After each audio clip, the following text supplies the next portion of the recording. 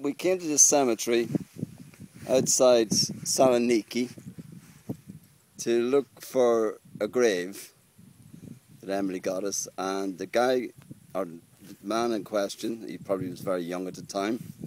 He was only, we don't know what age he was, but anyway, he was Thomas McGrath, and Private Thomas where is he? There. Oh, there, sorry, couldn't find him for a second. So here is the grave of Thomas McGrath, and he's lying in peace in this beautiful cemetery in the heart of the country.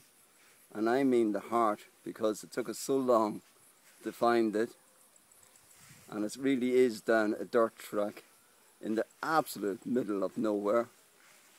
This beautiful, beautiful cemetery dedicated to all the men, I don't think there's any women actually, in it that died in the First World War. And there his grave is, and he's all the way from Dublin. He was the Royal Army Service Corps, and he was Thomas McGrath, and he died on Valentine's Day in 1918. So there's just a little bit of history for something we found today. Can you get the number off? So we're actually going to light a little candle. I don't know if we were allowed to do it, but we're going to do it anyway. Okay. Because this place is absolutely perfect.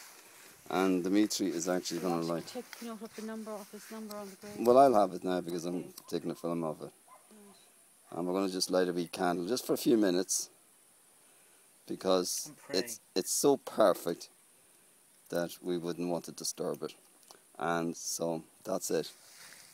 The life of Thomas McGrath.